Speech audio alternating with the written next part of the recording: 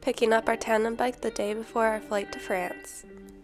We drove to Citrus Cycles and we were very excited to see our bike in person. But before we could test drive it, a huge storm rolled in and we had to wait for all that rain to stop before we could give it a test drive. We ended up getting a quick bite to eat to pass the time.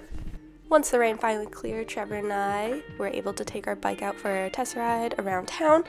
I jumped out because I saw a cat that looked friendly and then she bit me. So I got back on and we continued our test drive and brought our bike back home with us.